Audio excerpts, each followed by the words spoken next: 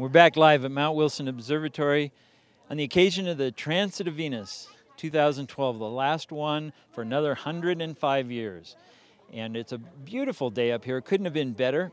And we're here with a number of special guests and instruments. Mostly they're telescopes, but we have one here right now with our guest William Zeitler, a composer and musician who plays this. What the heck is that? Tell us about it. It's called a glass armonica. It was invented by Benjamin Franklin in 1761, which was a transit year, so apparently that was a very good year. And it works on the wet finger around the wine glass idea, so instead of having to go like that.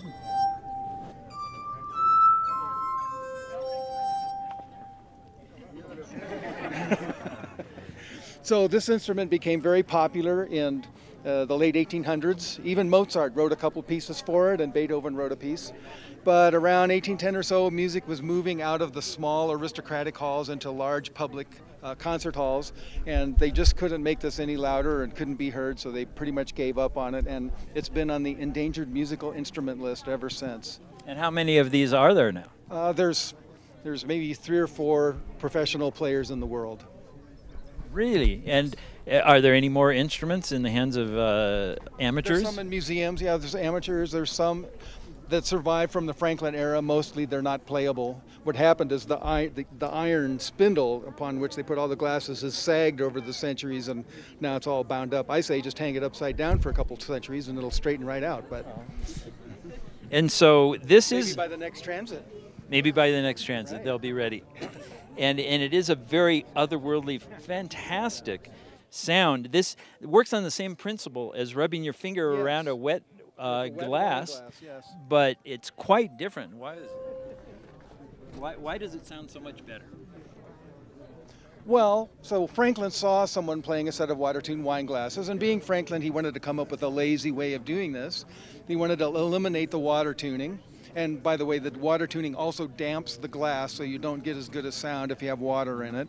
And he wanted to be able to play more than 2 at a time, so he went with one hand, 3 glasses is no problem. I mean, there's 5. And he wanted it much more compact, so this is 44 glasses. You can imagine if this were goblet style, it would be enormous. So.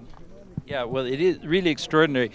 Play a few bars of something from one of the greats. Well, you have to play Mozart on the Mozart piece. He wrote a solo adagio, so here's a little bit of that.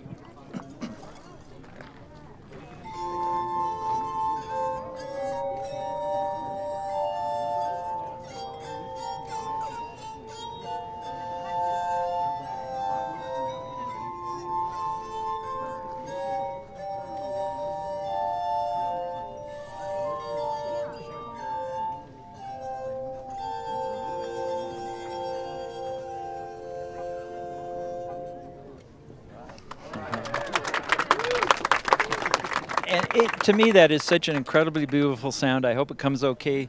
It comes through okay on the microphones, but it's just like nothing else I've ever heard. It's just really great. Yeah. And so, Justin. It's called a glass harmonica.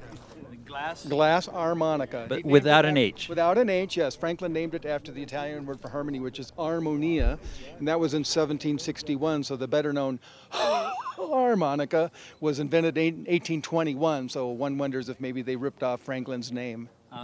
And you've dressed for the period, maybe with a little fancier. Right, a little suggestive. And so I understand, I know, that we have a video that is going to be very special. It'll give you a much better feel for what this instrument does, but it's a very special piece that you're performing. It's called the Last Transit of Venus. That's a music video that I put together for this occasion, so I'm happy to share it with everyone. And this was, it's interesting how this came about, and it's just wonderful. This is almost like fate. John Philip Sousa, the famous march master, wrote a march called the Transit of Venus on the occasion of, I think it was the 1882 march. That would be about right. Yeah, the last one before the 21st century. And I met William and heard this, and I said, why don't you do the same thing for this one? And here we are. So let's hope there are glass harmonicas in the future. Glass harmonica instead of marching band. Yes, and it's a little easier to carry up here. let's hope there are still glass harmonicas being played on the next Venus transit. I certainly hope so. But right now, we are going to go to the world premiere video of a piece called, it was, I think, the last Venus transit, a video on the occasion of the transit of Venus in 2012.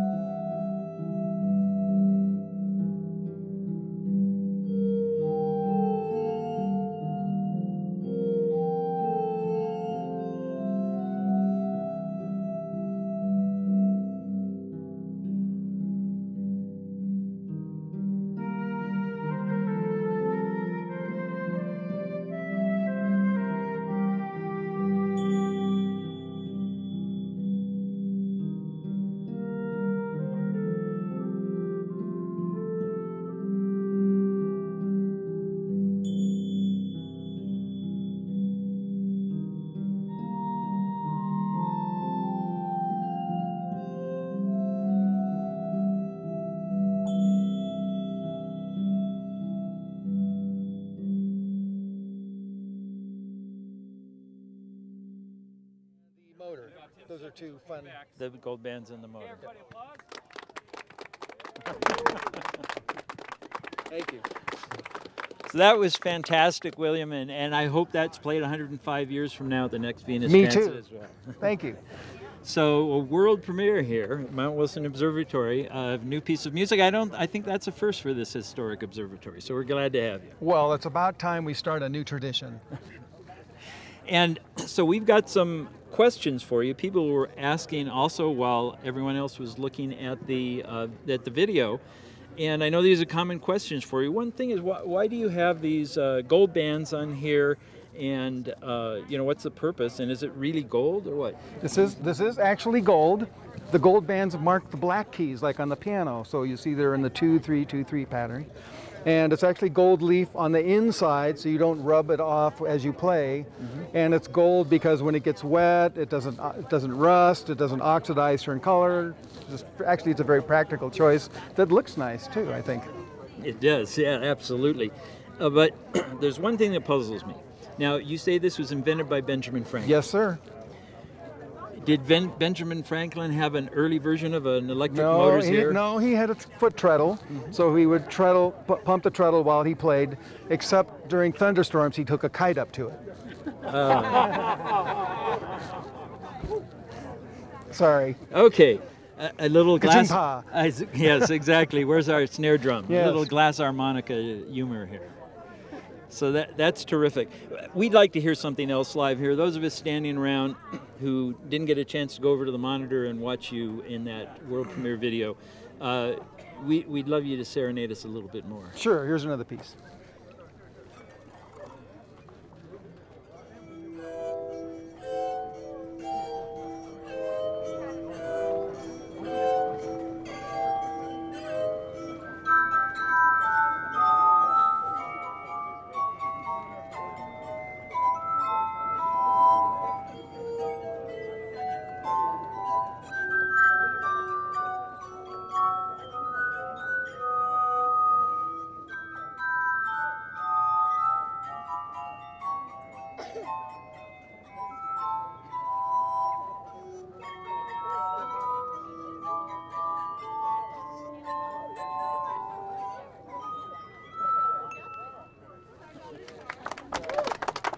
Thank you. It's wonderful. I could listen to this all day. It's fantastic. I hope it comes through on the webcast well. And now, this doesn't just have a history, and it isn't just great, but you're a serious composer. You work on movies film and scores, yes. Uh-huh.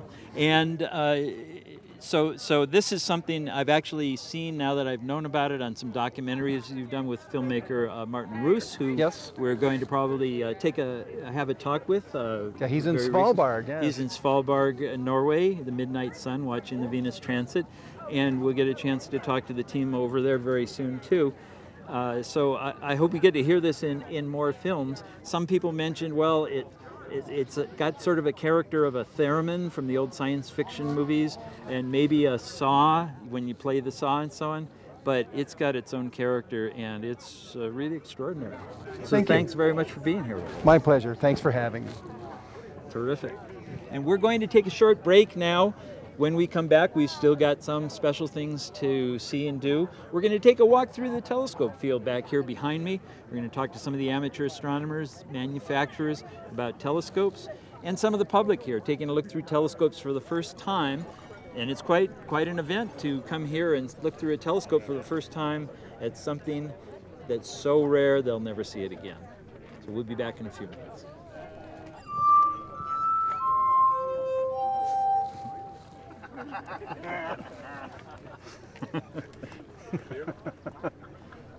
Sorry. Perfect. It's perfect.